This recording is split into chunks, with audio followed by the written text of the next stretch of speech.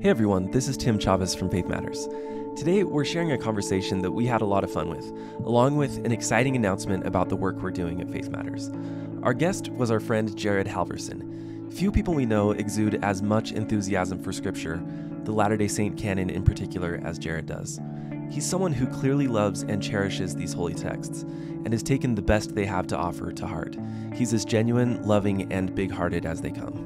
So we felt Jared would be the perfect person to talk to kick off this year's study of the Book of Mormon, the book Joseph Smith called the keystone of our religion. In our discussion with Jared, we talked about how we might be able to gain something from engaging with the book, regardless of where our faith is at, how scriptures are the means, not the end, and how they're not frozen in time. They're part of an ongoing conversation that we're a part of. And with all that said, we could not be more excited to tell you that Faith Matters is formally teaming up with Jared to bring his podcast, Unshaken, one of the most widely engaged scripture study podcasts out there, into the Faith Matters network of podcast and YouTube shows. We'll have more to share about that in the future as the network expands and grows. For now, it means that Jared will continue to bring his signature blend of scholarly rigor and devotional reflection to his discussions of Scripture that move with the Come Follow Me curriculum. But whereas in the past, Jared's podcast episodes have been deep dives of 3 to 5 hours per episode, the new Unshaken format will shoot for an hour or so to make them a bit more digestible. Unshaken will continue to operate on its own YouTube and podcast channels, while the Faith Matters podcast will continue to operate on this one. If you're interested in Jared and his work based on what you hear today, we'd highly recommend you head over to Apple Podcasts, Spotify, or YouTube to subscribe. For those unfamiliar with Jared, he's an associate professor of ancient scripture at Brigham Young University and has taught religion courses at the high school and college level since 1998. He studied history and religious education at BYU and earned a PhD in American religious history at Vanderbilt University. We're excited to share this conversation with you and send a huge thanks to Jared for coming on. Well, Jared, welcome back, and thank you so much for being with us. We're excited to have you in the studio again. There's no two better people to have a conversation with. Oh, you're very kind. Thank you. We're so looking forward to this, and we're looking forward to this year because we'll be collaborating a little bit more closely with the Unshaken podcast. So I would love to just let you talk about what you're looking forward to with the Book of Mormon this year that we're getting ready to study. Oh, what's not to look forward to? This people have often asked, because I've taught for 25 years now, and when they ask what's your favorite book of scripture to teach, and for me that's kind of like asking which is your favorite child, which of course you have one, but you can't admit it. No, I love them all, and to me, whatever book I happen to be teaching becomes my favorite. So the Book of Mormon? So this one, as soon as January rolls around, actually I'm teaching Book of Mormon currently at BYU, and so I'm loving it. But wherever we happen to be, it's amazing to me where the scriptures become one great whole and they start melding together into this beautiful cloud of witnesses, where you have Nephi questioning Paul, and you have Job responding to Lehi, and you have Esther chiming in with Moroni, and to me there's something powerful about integrating those voices. I know there's separate contexts and different time periods, and that needs to be taken into consideration as well. But there is power in the canon of Scripture, wherever we might be. Yeah, that's bringing up for me a question already, which is, so to what extent do you see the Scriptures as sort of dialogic, a back and forth of competing ideas and working things out versus a divine dictation? Great question. There's a little of both. Even in scripture study, I prove contraries, and so trying to balance the two. But to me, there's something powerful about getting scriptural figures in conversation with one another. An example I always love is, so Lehi taught repeatedly in the Book of Mormon that if you'll keep the commandments, you'll prosper in the land. And it's so straightforward. That's the Deuteronomist perspective from the Old Testament, and it's a very stage 3 Fowler or creation stage kind of approach. And as you begin, you need to have that kind of comfort and stability in your mental universe that if I obey, then God will bless me. And I need to be careful about disobeying. But if we stay in that forever, we get to a point where, why haven't the blessings come through for me the way I envisioned them? Yeah. And why isn't God keeping his word when it seems that he isn't, or that those blessings are being postponed? And so I always picture Lehi or the Deuteronomist in the Old Testament saying that, and then Job raising his hand on the other side saying, that wasn't exactly my experience. Wow. And allowing Job to share where he was coming from, which began with the same kind of cut and dried black and white perspective, and then grew throughout his experience with God. And so to me, there's value in and especially in this world of paradox and polarity, I need people that are teaching justice when I need to be moved in that direction. And I need people who are teaching mercy when I need to be pulled in that direction. And the scriptures as a whole, that's why I love studying them over and over and over again and seeing them together, is it does allow things to balance out. Oh, that's so beautiful. I want to say in the beginning of this conversation that I think one thing that has been on my mind as we get ready to study the Book of Mormon is that there's something particular about the Book of Mormon that can bring up some dissonance if you have questions, in a different way than other books of scripture do. And so maybe it's one of those big dominoes that, if everything feels okay with the Book of Mormon, then it feels like you can relax in both directions about your testimony. And then if you have questions about the Book of Mormon, it can feel that disturbs everything about your testimony too. Yeah. And so I want to just address that head on before we get into any deeper of a conversation about what's inside this book. But could you just talk to us about, for people who have questions about historicity, who feel like those are really in the forefront and who maybe feel like those are obstacles in their willingness to engage with this book this year as a church, like if they're feeling pushed away by those questions, what would you say to them? Welcome aboard, right? And in some ways, the way you preface the question about the Book of Mormon having unique challenges, in some ways, whatever book of scripture you're studying, there's going to be challenges unique to that text. In grad school, I studied a lot of anti-Mormonism, and to make sense of anti-religious rhetoric, it began with those that were attacking the church in the 19th century, but grew into, in some ways, anti-Book of Mormonism is small fry compared to anti-biblicism. Okay, yeah. And so it ended up being the secular attack on the Bible. And so I've spent a ton of time studying those who have attacked Old and New Testament scripture. And so many of the same questions and the same challenges exist with biblicism as with the Book of Mormon. And so in some ways, this is an old problem, not unique to us as Latter-day Saints.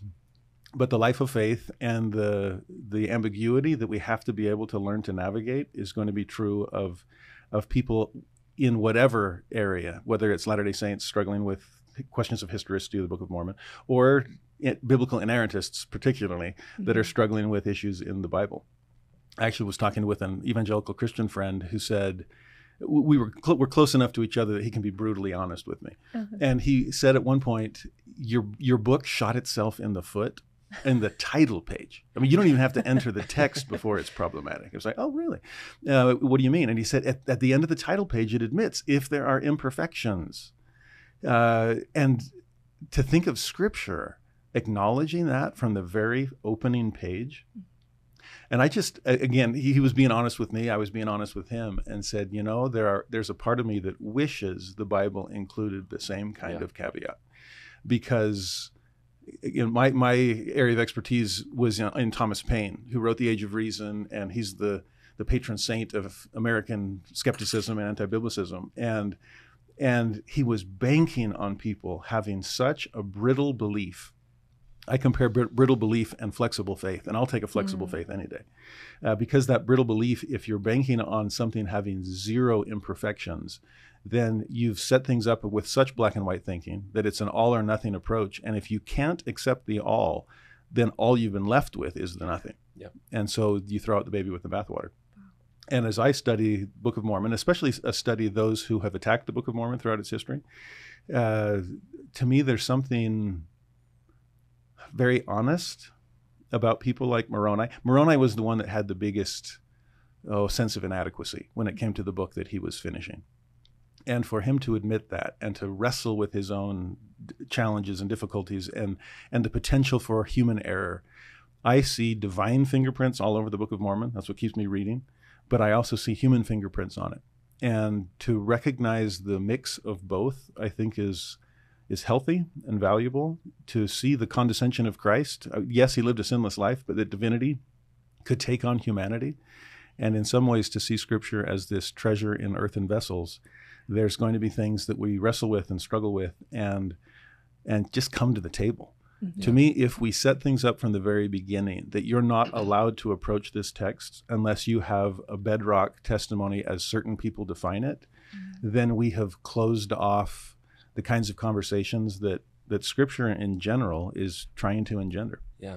Is it possible that someone who feels a lot of doubt or skepticism could actually bring those things to their engagement with the text and find it open in new ways because of those doubts that they're feeling? I remember a great question, and I would say the short answer is yes. Bring it all, and wrestle with these things. I think Scripture becomes this incredible site of human growth and divine encounter, and if we're not being real, then can we really expect God to be real with us? And so that vulnerability, that openness, that admission. I remember talking to a student of mine who said his mission president had told him, if your investigators never ask you a single question, then they're not really investigating.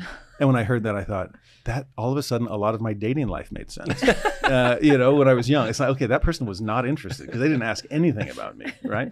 And I think if there's real interest, then there are going to be questions we bring to the text, and it becomes dialogic, like you mentioned, not just between scriptural writers, but between scriptural readers and writers. And I'm asking them my questions, and I'm bringing my wrestle and my challenges, my questions to it. And because I work with so many people around the world all the time that are dealing with faith crisis, and I have faces across that I picture in my mind, and there's people I'm emailing currently and Zoom calls that I have all the time with people that are asking these kinds of questions. I'm so impressed with their desire to come to an understanding. They haven't given up on the wrestle. Yeah. They're engaged in it. Yeah. We were just talking about this in another context, but if I imagine a God who is most animated by, excited by our growth, then would that God not necessarily potentially be more excited by saying, wow, I'm really excited about the wrestle that you're about to have because of the growth that it's going to cause, as opposed to, I'm really excited to hand you this answer, that's just going to pop right off the page. If you've ever tried to drive a car without power steering, yeah, you realize that it's really hard to gain direction if you don't have any momentum. Yeah. And I see, you picture God looking down at Saul and saying, I don't like his direction, but I love the guy's momentum. Right. Yeah, here's somebody with drive, right? And if I can just kind of pick him up and turn him around, then he's going to be going in my direction, right? And to me, apathy is the hardest part. And if there's just no interest, I'll put it this way, and I think sometimes the black and white thinking, whether it's black and white in favor or black and white against, is it just pulls out any interest in really exploring, opening. Yeah. And so whether I have this solid testimony that it's all true, and so I don't really need to study it because I've already read it and checked that box and I have a testimony, isn't that enough? Or on the opposite side, I have a firm testimony that it's completely ahistorical and it was made up and it's causing more harm than good.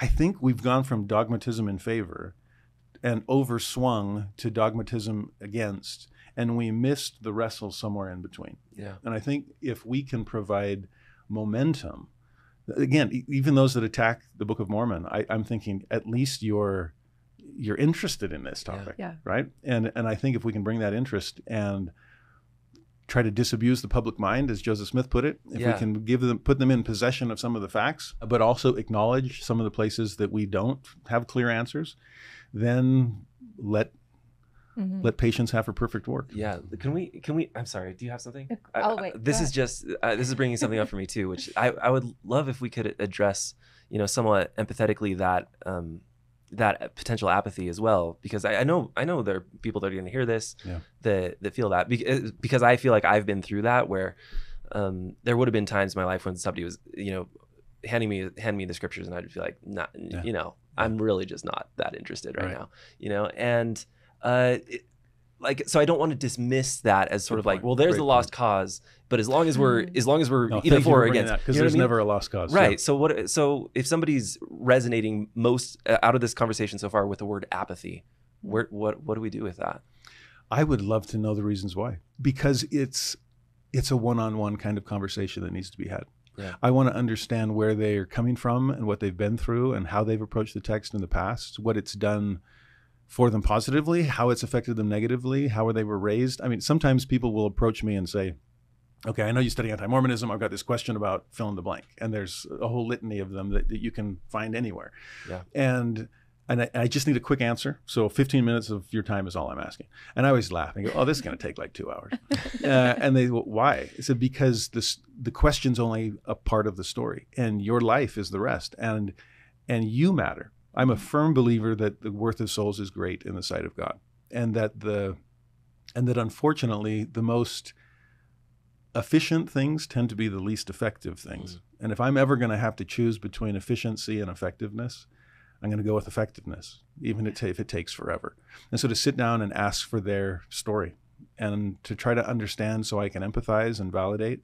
I mean, when I see people going through these stages of faith and descending from the Garden of Eden with all of its beautiful simplicity into the complexity of the fall, there's even sub-stages within that stage. And often it starts with nostalgia for the good old days when it all made sense and I had a testimony. Just open the book and the Spirit starts to breathe off of its page. And of course, how could anyone have questions about that? If you can't empathize with those who do have questions, then again, I don't know if we've interrogated the text well enough. But then to go from nostalgia to this bitterness and this anger, and we've overswung the pendulum, and now I'm mad and I want everyone to feel the same angst that I have. But often that mellows into apathy is often the next one, where it's, I don't believe, but I can't convince my true believing family members not to believe with me, and so I'm just going to kind of give up. And if you're in that moment, that's a tough place to be. And again, in some ways, it's less combative. There's less friction, but because you've kind of just forget the whole thing. Yeah. But I think there's value in, even if it takes a while for the passage of time to heal some of those old wounds. Yes. I remember reading a book in grad school called The Crisis of Doubt, which was interesting. It wasn't a crisis of faith. Yeah. It were these British secularists in the 19th century. That's how much of a religion nerd I am. I read about British secularists in the 19th century. And it was a story of their beginning to, as Elder Uchtdorf said, they began to doubt their doubts. And these were they were editors, they were organizers, they were doing all in their power to pull people away from Christianity. And at some point, they started questioning themselves. All I'm doing is tearing down. Am I doing anything? What am I building? And was I approaching the Bible from a perspective that maybe I've outgrown by now?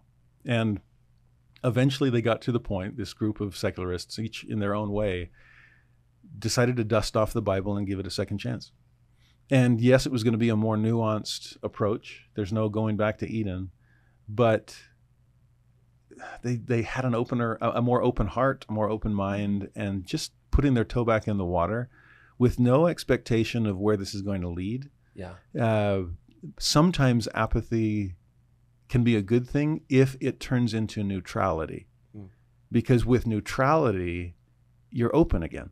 Yeah. You know, and again, I think it was interesting in your question about when we were talking about historicity. Yeah. I went back and I love what you guys do. You seriously, you two combine head and heart in such beautiful ways, where you have deep souls and empathetic spirits, and yet you read so much and you think so hard and you bring such powerful questions to the table that it's always a privilege for anyone sitting in this chair to be able to approach the two of you. Thank you, Jared. Well, and what was interesting is to go back and listen to other conversations you've had with other people as they wrestle, and to go back and listen to other podcasts where, I was listening to one where Terrell Givens was interviewing Joe Spencer about historicity in the Book of Mormon, and just realizing that that's going to be a question a lot of people are going to bring to the text as we open it very soon this year in Book of Mormon study. And because I'm one who likes to have my finger on the pulse of the common Latter-day Saint or ex-Latter-day Saint, I read all the comments after and that's always a minefield, right? Yeah. But there were several that said that just wished that people had more empathy for their struggle. And if you've never been through a faith crisis yourself, how do you come to validate what a traumatic experience it is for someone who's reached that point of apathy, or not yet apathy, and it's still antipathy, and it's angst and it's anger. And when religion is your ultimate concern and all of a sudden it becomes ultimately concerning, I mean, your sky literally has fallen. Capital S sky, everything you saw. If the Book of Mormon is the keystone of our religion and the keystone of our testimony, as President Benson used to call it, if that crumbles, then emotionally and spiritually, who am I? Where do I go from here? Has my whole life been a lie to this point? Mm-hmm. And so, I wish we had the time to sit down with everyone who's feeling, whether it's anger or apathy or whatever in between. What got you to this point, and how can we validate where you happen to be, and how do we help you move forward in a healthy way, whether it's back to faith or just even understanding those that, if we can agree to disagree without becoming disagreeable. Yeah, I think for me, what you said about neutrality becoming openness has played out. And as I'm trying to think about what could the gifts of apathy be, because it seems like everything has its virtues and its vices, right? Right. But if I make a comparison to the physical body, apathy does not bring growth. It doesn't bring progress necessarily. Like tension and movement are what bring those things. This, I think, potentially in this analogy, the stillness of apathy, what it could bring is healing.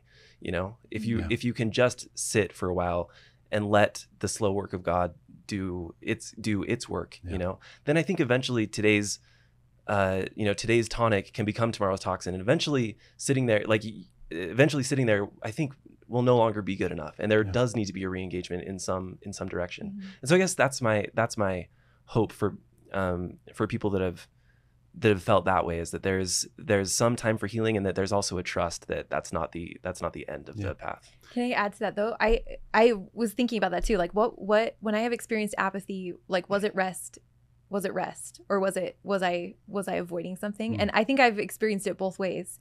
And I'm remembering a conversation we had just really recently with Thomas McConkie, and he talked about how sometimes that was such a great interview, about atonement. Or at 1 minute. And honestly, Tim, that moment of just it was just such a sweet. That to me is, in some ways, that's what the scriptures are trying to invite us into. Yeah. And for the listeners that haven't heard that, it's just this vulnerability, this raw, this is where I am, this is where I've been, where do I go from here? And to allow those kinds of experiences to take shape in the pages of scripture. Yeah. Where an Emma Smith coaxes you in this direction in section 25, or you know what I mean? Brother Jared's pulling you in this direction in Ether 3. And anyway, sorry to interrupt, but I just wanted to honor that experience you guys had. I'm glad you brought that up, because this is another thought. But really quickly, what Thomas talks about, how sometimes we get used to dismissing the moment. We just in an effort to avoid pain, we dismiss and override that feeling of being present. And then what happens is that it's like a habit, and we start doing that in positive ways too. Like we're so used to not being in the now that we're not feeling nourishment when it's coming. And so for me, I think I have experienced the scriptures that way. Like it was too painful. I was avoiding, and I got really used to just resisting anything that might be painful, that I sort of built this wall that could have been very nourishing. And so in that way, I think apathy really did need to become neutralized before I could start reabsorbing goodness. But one thing I want to add about this, that the prodigal son conversation with Tim and Thomas that you were reminding me of already, is this the Jewish practice of Havruta is something I've been learning a little bit about and very interested in. And I shouldn't be talking about it because I'm very new to this, but it just like feels exciting to me, and I want to understand it more. But my understanding is that students will bring a scripture or an idea, and they'll bring to each other, to a conversation partner, a question and propose an answer. And then their conversation partner will propose a counter answer. And the idea is that truth is found in the conversation. That the truth is not that one of them will arrive at the answer. It's this amalgamation of the entire conversation that is where you arrive at something true. And I feel like that's kind of what you're saying, that like with all the humanity and all the divinity, that the scriptures have to be this conversation. And I love that example of Tim and Thomas's conversation about the prodigal son, because it opened up onto something that I had never seen, that I could feel intuitively was so true about these two ways that we're all the sons. No, that's beautiful, Aubrey. It really is. It's funny because when I was young, I've always loved scripture. I was one of those strange, the very first entry I ever wrote in a journal, I was 7 years old, and I got my first journal for Christmas. But that same Christmas, I'd also got my first set of scriptures. Yeah. And there I was 2 months away from being baptized. And writing in that very first journal, I was like listing all the things I got for Christmas. Does that sound like a 7-year-old? And I got this and I got that. It was so cool. It was so fun. And then it said, I was still shocked to look at my little 7-year-old handwriting as it said, my favorite present that I got was my Bible. And I because it was Christmas, I said, I went and I thought it'd be fun to skim through and see if I could find verses about Jesus's birth. Now, I don't know how a 7-year-old skims scripture, right? But I said, and I had my little red pencil and I was marking scriptures about Jesus's birth. And I said, what a fun day it was. And for the last 40 plus years, I've been having fun days with my red pencil and my scriptures and just diving in. But I remember I was always drawn to the Old Testament, particularly. Just the Hebrew Bible was amazing. I remember taking Hebrew classes in college and figuring, yes, I want to become a Hebrew Bible scholar. And then through just all kinds of amazing experiences. When I was in grad school and really starting to dig in, this was one of those tender mercies where I read an article from a Harvard Islamicist, of all people. Wilfred Cantwell Smith is his name, former president of the American Academy of Religion, just really well-respected scholar, late 20th century. Islam was his area of expertise, and he was talking about the Quran and said, most scholars tend to privilege 7th century Arabia because that's when the Quran was produced. And so we're trying to understand the world behind the text and what was it that influenced Muhammad in the creation of this scripture. And then he said, so to you biblical scholars, you privilege the world behind the text as well. And so the archaeology and the philology and the history and all these things. And then he said, but the Quran is just as important in 15th century Spain to help the Moors make sense of their expulsion. It's just as important in 21st century Indonesia. And how are people coming to the text and bringing their challenges and their questions? And then he said, so to you biblical scholars, why do you spend so much time in 1st century Palestine or 7th century BCE Babylon when the Bible is just as important in 16th century Germany? Think Martin Luther. 19th century America. Think Joseph Smith. 21st century Sub-Saharan Africa. And think of the growth of Christianity there. And all of a sudden it struck me, I'm more interested in the world in front of the text than I am in the world behind the text.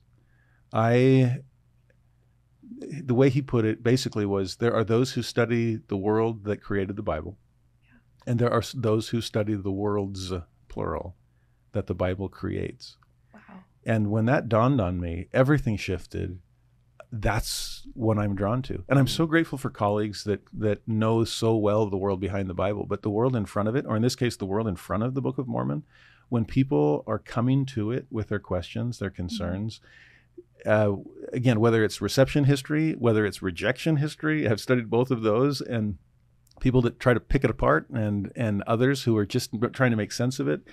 I'm fascinated by the conversations people have had with this incredible book of scripture. Wow. And so that's one thing I'm looking forward to this upcoming year of studying it with people is you're just as much a part of the story as Nephi or Limhi or Abinadi.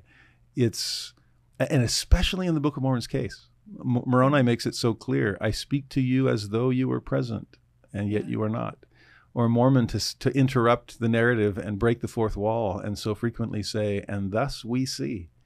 And as Elder Irene has said, what a generous gift it was to use the plural pronoun there. Where it's like, oh, I hadn't seen that actually, but now that you mention it. Or even to say, well, yeah, Mormon, but I don't know if is that exactly how I see it? Yeah. And then again, as we engage together, then all of a sudden the scriptures, in my mind, do what they're meant to do, which is to connect us with a higher and holier source than the scriptures themselves. Yeah. That's beautiful. So in your mind, could you paint the vision for the world that you think the Book of Mormon could help create? And how is it doing that? Question. What's the, in broad strokes, what's the conversation that the Book of Mormon is having that would lead to that vision? I love that question. That's an inspiration. Well, so I study rhetoric to try to make sense of how people attack faith, defend faith, and so on. I'm less interested in all the answers that people come up with one way or the other, and more interested in just the conversation and the wrestle and how they're posing the question and how they're posing their answers. In rhetorical studies, they speak of imagined audiences, and a rhetorician, or in this case a scriptural writer, is imagining who am I writing to? And like I said, especially when you get to Mormon and Moroni, that's all they have is an imagined audience, because there is no literal audience in front of them. Okay, that ship has sailed. That ship has crashed. And so to speak to a latter day, what kind of audience am I envisioning? Kenneth Burke was a great 20th century rhetorical scholar, and he would talk about rhetoric not as persuasion, but as identification. And that when you're speaking, people are identifying with your language and in some ways being drawn in. Other rhetorical scholars have talked about constitutive rhetoric, where rhetoric constitutes something. It brings a community into existence. And to me, to picture, again, whether it's Mormon and Moroni, whether it's Nephi and Lehi at the beginning, what's their imagined audience? What is this? What kind of group is going to coalesce around these words? And the kind of community that the Book of Mormon gathers is an assembly of saints that, in my mind, is going to change the world. To me, one of the overarching underlying messages from start to finish in the Book of Mormon is the gathering of Israel. And it treats that topic with such richness and complexity. It's less about restoring the gospel, less about restoring the church, less about restoring the priesthood. None of those are words that the Lord uses in Scripture. It's more about restoring God's people to a right relationship with Him. And I see the Book of Mormon calling us to that work, infusing us with that glory, describing the world we live in such stark terms where we know what we're up against and what people will be lost in. And when Mormon says, and thus we see, I want to share his vision. Yeah. When Moroni calls us to approach the text with charity, and more importantly, to approach one another with charity, the kind of disciple that Book of Mormon prophets were envisioning inspires me. I want to become that kind of person. Yeah. I wonder how far you feel like, or how deeply we're a part of this conversation. Because I could imagine someone could hear what you're saying and say, yeah, we're called to engage, as in we're called to mine for what the original meaning was. But I feel like that maybe what you're saying is that's being concerned about the world before the text. And so, but I wonder how much freedom do you feel like we have to engage the sacred text in a way that means we are interpreting and reinterpreting what these words actually mean, and maybe it's actually different than what they originally meant. Like, do you feel like question. that's part of our in my our own calling? Great question, Aubrey. In my own teaching, I always try to keep one eye on my students and the other eye on whoever's writings I am teaching that day. And if I start to see either party start to roll their eyes, I get nervous. In other words, if I'm teaching Moroni, for example, I want to be true to his intent and true to his words, and I want him in the back of my classroom nodding and going, yep. Or even like looking quizzically, but thinking, I see where you're going with that. I'm not sure if that crossed my mind, but I'm glad it's crossing yours, because we're now in conversation. At the same time, I don't want my students to roll their eyes to the point where, does this have any applicability? Is there any relevance here at all? And so let me put it this way. This might be helpful. The Book of Mormon, particularly, even more than the Bible, is incredibly self-aware, but it's not self-absorbed. And to me, there's a real interesting difference there. Its self-awareness comes in practically every page as it talks about itself and its construction and hit the plates, and I'm passing them down to this, and I made these with my own hands, and so on. It's very self-aware. It's aware of the purpose that it's supposed to perform, and when it will come forth, and it's the sign that it's the Father's go-to moment of he's beginning his work again and gathering his children home. There's so much, again, self-awareness of the book within the book. But it's not so self-absorbed as if to think that it is its own end. It knows very clearly that its only means, and if it's accomplishing if it's accomplishing its ends, then it's doing what it's supposed to. I'm always fascinated by the way Nephi says it at the end of his writings, the original Nephi. In 2 Nephi 33, when he basically speaks to his latter-day audience, this imagined group of readers at some point, and he basically says, if you don't like my book, that's okay. You know, and again, that's self-aware. That's self-aware without being self-absorbed. Yeah. It's a matter, because he says, if you don't believe in these words, please believe in Jesus. Wow. And so to have that focal point, that this book is meant to bring you to Christ, and Christ will take it from there. You know, that he's, again, thesis statement, 1 Nephi chapter 1, that I'm going to show you that the tender mercies of the Lord are over all those whom he hath chosen because of their faith, to make them mighty unto the power of deliverance. That's my purpose, Nephi says. Yeah. And so at the end of his writings, if this book served its purpose, you've come to know Jesus.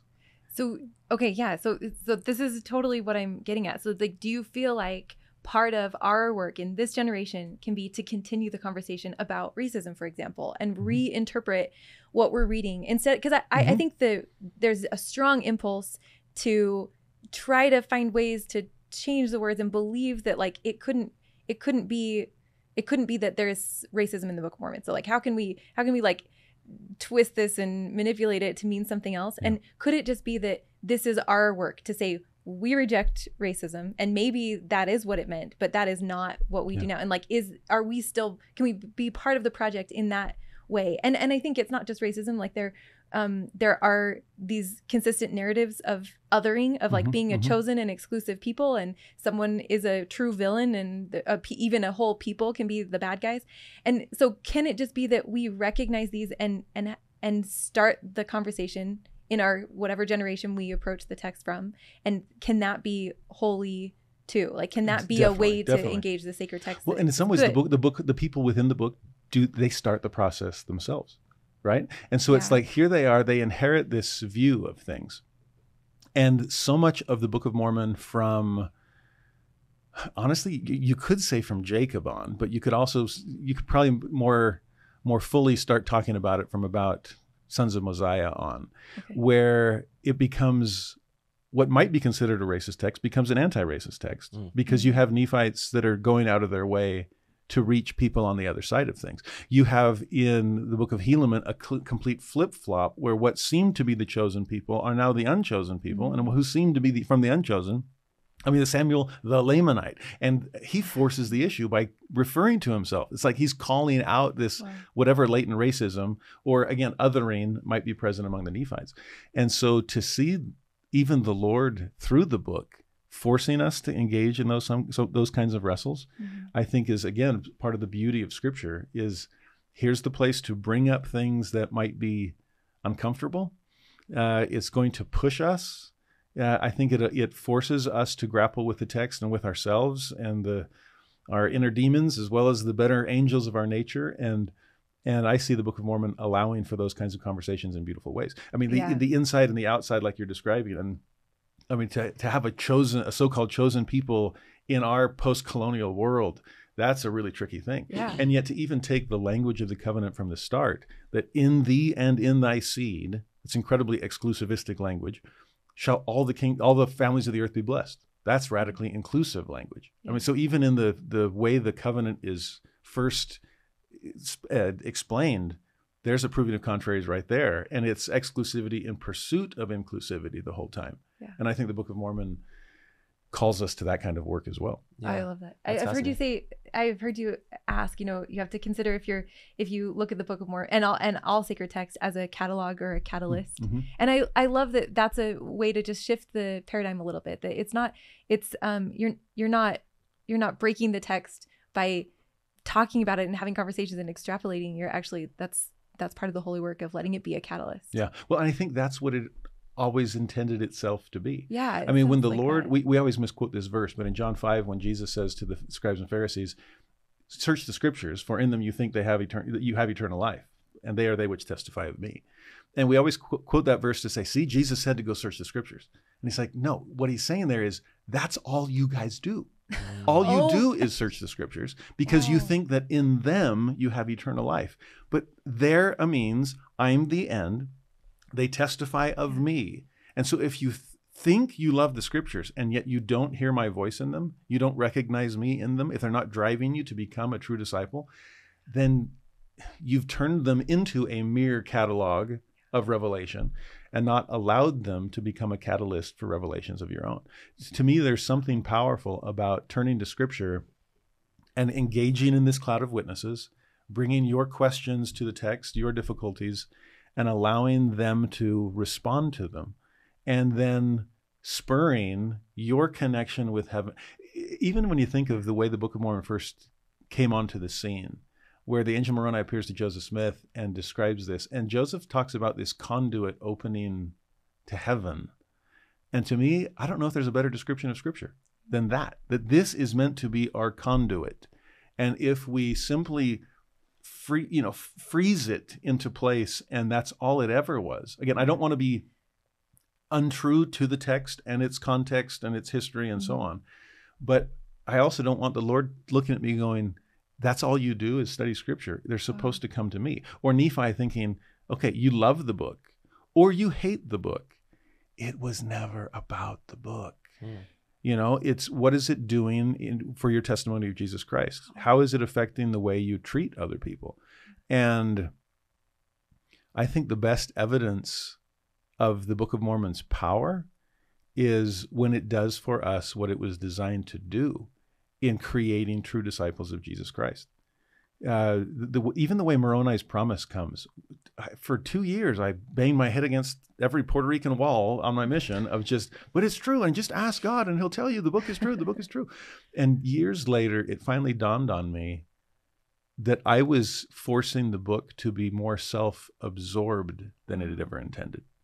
And again, I was doing Nephi a disservice and Moroni a disservice. The way he really prefaces his promise is, when you receive these things, ponder how merciful God has been from the days of Adam up until the moment that you receive these things. I mean, talk about drawing the audience into the conversation. Yeah. It's not just think about a merciful God from creation on down to my time period. It's to your time period. So think about his mercies in the Old Testament. Think of it in the New, in the Book of Mormon, in your own life, to the moment that you're reading this book, and then ponder that in your heart. Because if thesis statement from chapter 1 of Nephi was, I'm going to show you the tender mercies, and then Moroni's promise at the end of the book, think about how merciful the Lord has been. It's basically, in his conclusion, he's asking, did we do what we set out to do? Have we introduced you to a merciful God? One that you can completely trust in so that he can change you, save you, turn you into something more than you'd otherwise be. And then ask God if that's true. And to me, the way I perceive Moroni's promise there is less a matter of, is the Book of Mormon true, and more a matter of, did the Book of Mormon work? Mm-hmm. Yeah. Did it do what it was intended to do? And if we can become that kind of disciple, you see, if I'm Bible bashing in the Book of Mormon's favor or against it, but especially those that are just so adamant, it's true, and they're using it as a club, it didn't work for you, did it? Yeah. Mm-hmm. All you see is its truth, but you're not as kind and compassionate and as tender and as merciful as the book is inviting you to be. Yeah. You're still not quite like Jesus. And I'm not. So I keep reading the text and I keep studying it. I keep engaging in these conversations. And little by little, it is rubbing off my rough edges. Yeah. I love everything you just said. And I'm curious if you wouldn't mind sharing, even on a personal level, sort of what your daily devotional practice looks like, how you translate what you're reading on the page into how you show up in the world. How is the Book of Mormon actually working, in your words, for you? So I love the cross. I know it's not the symbol of our membership, but if President Hinckley said the symbol of our membership is the life of our members, right? And so that symbol better be inspired by the symbol of Christianity. That my life should be depict the fact that I believe in a Savior who died for me and rose from the grave. And when Jesus says to take up the cross daily, that's what I feel is my purpose as a disciple.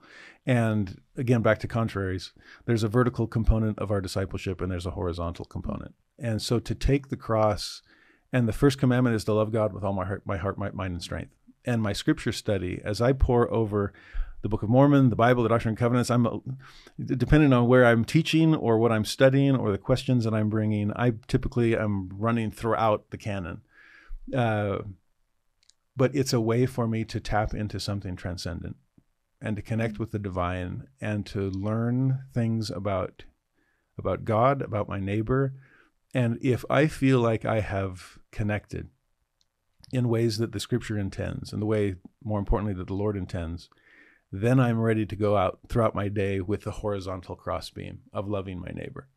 If I haven't tapped into transcendence, I can't lift my neighbor very high off the ground. But if all I am is this vertical post, then I'm not reaching out to bless those around me.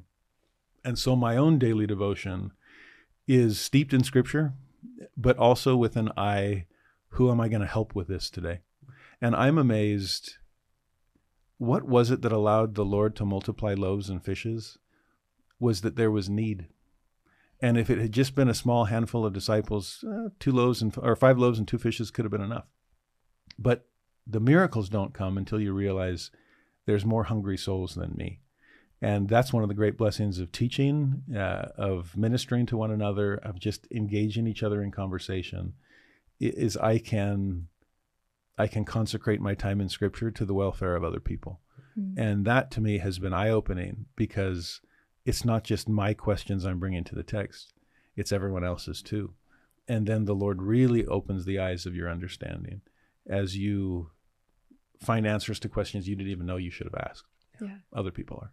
I would love to kind of start wrapping up there, but maybe we should have started here. But what do you think makes a text sacred? You know, if we're putting aside this starting point of historicity, because it feels like that's an easy assumption to make, that's why it's sacred. It was because these were prophets and God said, write this, and then it was written. So if that's not priority number one, if it's about how the Book of Mormon works, then what can you say about what makes a text sacred? And also secondly, like, what's valuable about having a shared sacred text in community? Yeah.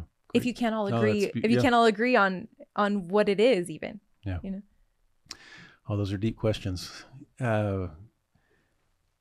Again, I think there's something to be said for the outward-facing nature of Scripture, that it's trying to engage an audience that wasn't present in its creation. I'm fascinated by canonical criticism. There's so many forms of higher biblical criticism that you can take to any book of Scripture.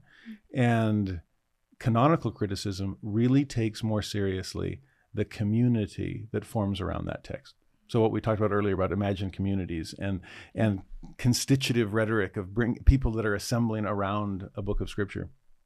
And the fact that it still resonates suggests that we are still infusing the book with sacredness, because in some way it's infusing us with sacredness as well. That it is teaching us and changing us and transforming us in powerful ways. And so no wonder I keep coming back to these words. And there's a community of fellow wrestlers that are trying to make sense of it too. And this book, I mean, when the book becomes agent rather than just object, something powerful is happening.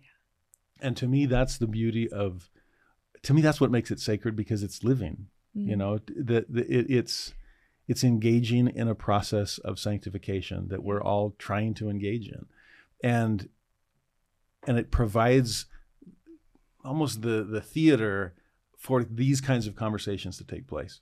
And we're here today discussing this because it's allowing for these kinds of things. And hopefully the kinds of mental or spiritual breakthroughs that we might have, books of Scripture like this are allowing that to happen. Yeah. I think we can have a very broad definition of Scripture and of sacred text as it moves us and changes us and so on. The way Mormon puts it at the end of the Book of Moroni, that if it persuades you to believe in Christ, if it makes you into someone that's more like him, embrace it. Yeah.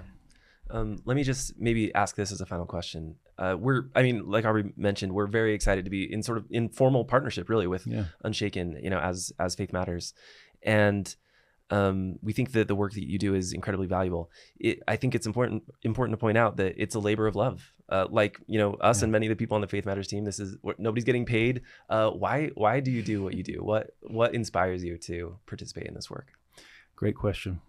At first, I'm a teacher at heart. There's something powerful about watching people change and be able to do things they couldn't do before and become things they couldn't be before. And originally, COVID hit in the middle of a semester, and I just was dying to stay connected with my students. Mm-hmm. And I had no intention of starting anything, but I just wanted to keep teaching. And I have a strong testimony that Scripture is where lives can change.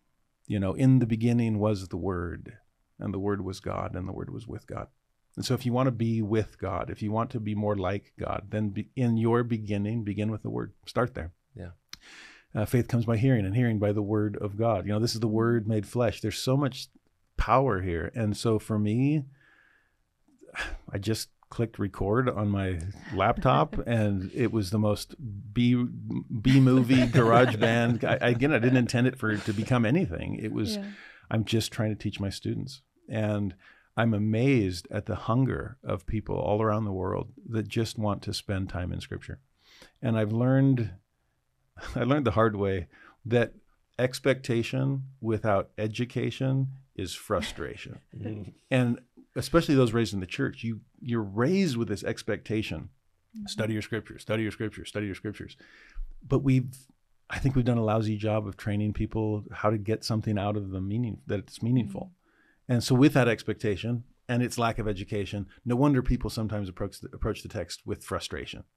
And I just want people to overcome that frustration because there's so much here that I want them to find. And so that's why I started recording things and sending it out there. And then it kind of took on a life of its own. And I mean, as you both know, you just kind of keep going. People need, and it is a labor of love. And